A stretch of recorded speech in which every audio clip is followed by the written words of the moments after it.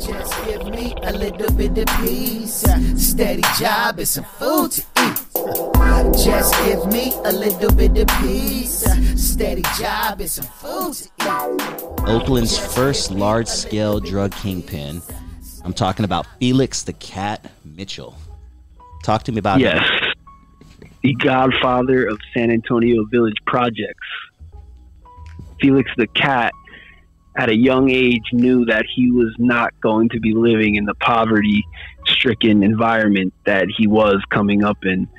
I think he was unlike many of his age, where he could sit and plot as a youngster and really notice what's going on around him. Of course, he came up in the 50s and 60s and early 70s in a very pivotal time for the Black community, with the civil rights movement and the rise of the drug trade, the end of the Vietnam War, and a lot of stuff going on in the country at that time. Really, you see the shift of the drug trade, which is another fascinating thing to look at.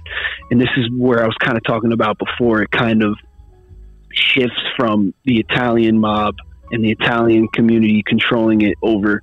It trickles into the Black communities. And this is something that Felix the Cat would take care of and take advantage of himself. He was the founding boss of Oakland's notorious 6ix9ine mob, sometimes just called the Mob, and I believe that was in the 69th Street area of Oakland. And this would become a very powerful drug organization, and he founded this as a teen.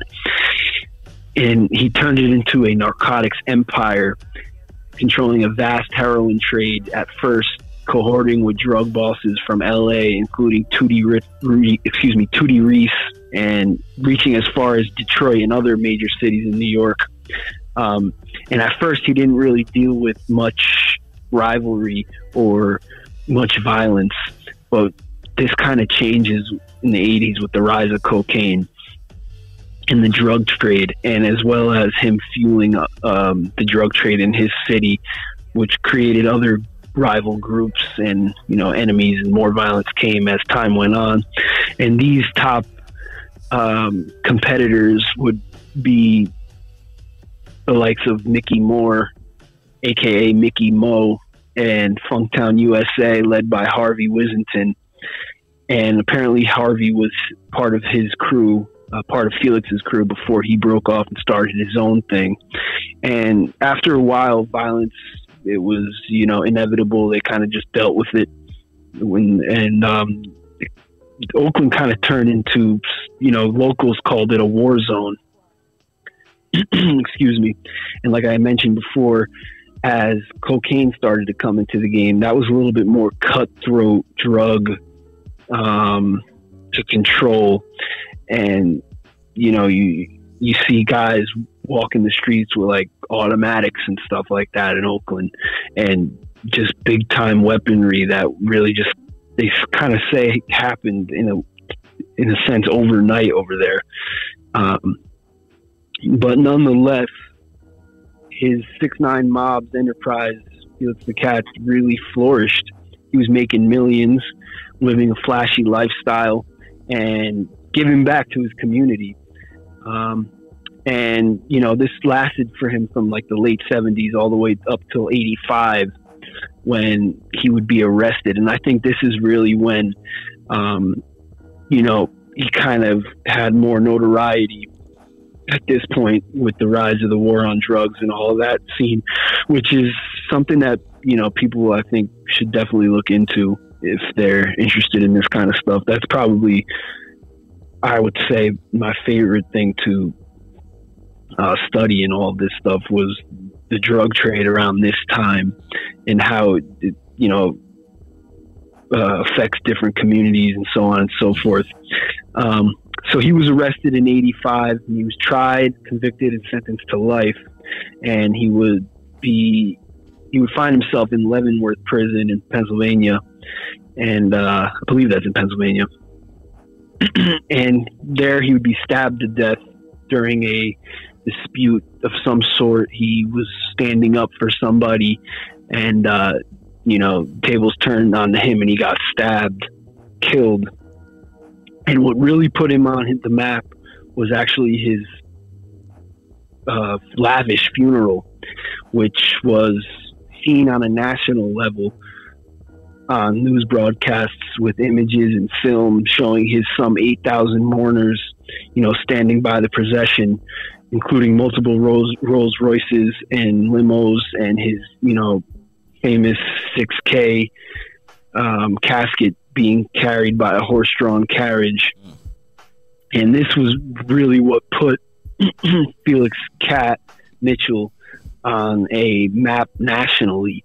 I don't think many people outside of the black communities and inner cities really knew what was going on until, this time period in history, with Felix the Cat Mitchell really being the forefront and the face of this time. And, what the impact of drugs had on inner cities. People were really, starting to take note of this. Of course, like I said before, with the rise of the war on drugs and all of that, Felix the Cat Mitchell's story in his life and his funeral is where people began to see the impact of drugs on inner cities. And when Felix the Cat died, Oakland somehow got even more violent because there wasn't a guy who was able to control the drug trade like he did. Now, this is something that's apparent in many cities of the time. You had your major players in pretty much every city, and it's comparable to someone I always go back to.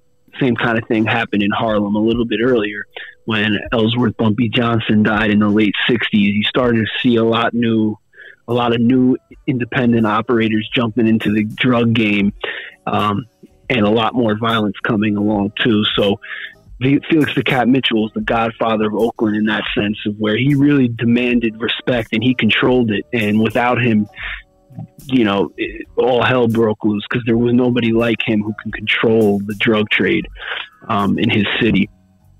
So Felix the Cat is another fascinating character. And of course, his enterprise would more or less be inherited by Lil D, Darryl Reed in Oakland with the rise of the crack era, which was a whole new time in itself. And, I kind of cut to the chase on the Felix the Cat Mitchell story, but he is a legend.